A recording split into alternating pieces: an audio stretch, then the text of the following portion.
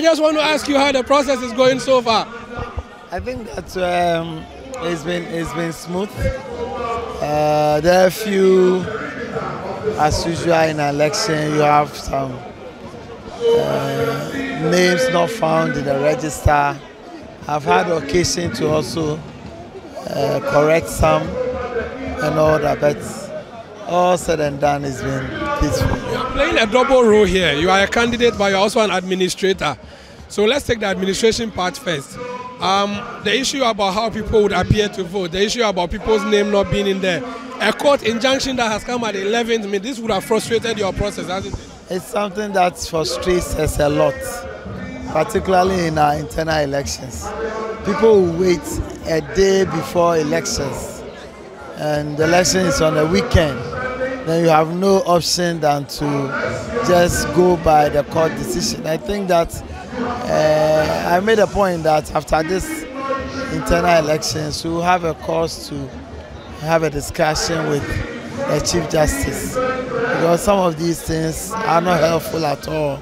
Sometimes you prepare, you hire hotels, you hire venues, you prepare food. At the 11th hour, somebody just throw in an injunction that frustrates us, just like this, for instance. The person could have even gone for an ex-parte motion. This was ex-parte? Yeah, it is. So you didn't know about this at all? No. They only served it on you? No, yeah. Served it on the Electoral Commission, and we have to abide by it. And so what happens? That's a huge electoral college that has been removed. What numbers are we talking about, the TESCOM people? Close to 300. All of them cannot vote? No, the person who sent it there alleged that there are fake names in it. There are insertion. There are people who are qualified who are not supposed to be there and all that. And it didn't give us the opportunity as a party to correct them. It's sad, and sometimes it's a major setback too. Will you give them a chance later to vote, or that would be it? That would be it.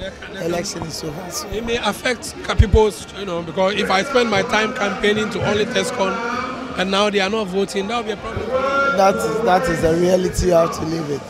How about the polling stations? You have 20 polling, that's very small. It means I'll be voting all the way to tomorrow. Oh, not very, because we took into consideration the numbers. At a polling station, it will not be more than 300 or so. It is based on that we've set up a lot of people. This is an enclosed area. If you are not very careful to set up more polling stations, it may lead to chaos and all that. So we manage it from that perspective. Let me speak to Boadu, the candidates. How is your camp? How are you feeling yourself? I mean, when you were called, we saw the reaction of the crowd. I mean, the levels of the shouting is what people used to determine, at least for here. I don't know what your own perspective has been so far. You don't shout for yourself, It is the people who shout for you. And even in contested elections, you don't vote for yourself, even though you have one vote.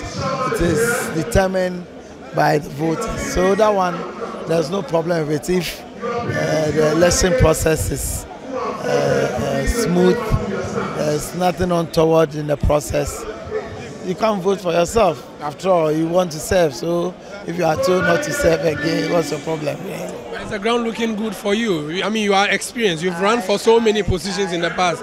So you can see election results even when the election is ongoing. I will come out with flying colors. You win.